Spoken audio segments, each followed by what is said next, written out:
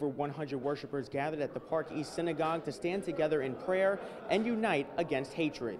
We stand together as one. One of many religious leaders in attendance, the Bishop of Brooklyn, Nicholas DiMarzio. He says regardless of denomination, worshipers must be strong following the Pittsburgh shooting. We can't be afraid to worship. That's one of the basic freedoms we have in the United States.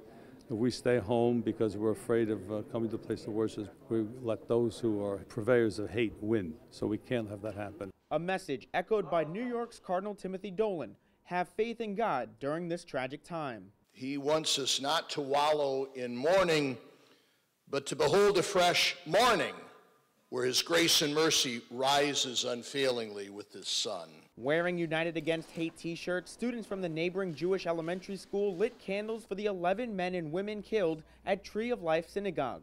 Lauren Meyer, who teaches the Manhattan students, grew up in Pittsburgh and attended temple there. I know a couple of the victims is from, high holidays and Saturday and Sunday mornings there, and it's heartbreaking. They're related to some of my friends, and it's devastating what they're going through. But for these worshipers, they stand strong in faith. Our country in many ways seems divided at this period of our history, which is a terrible thing, but we are united in faith.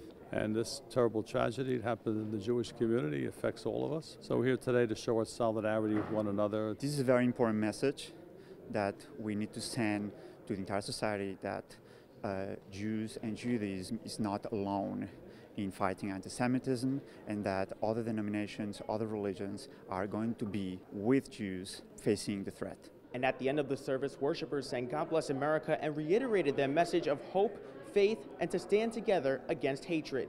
On the Upper East Side, Tim Harfmann, Currents News.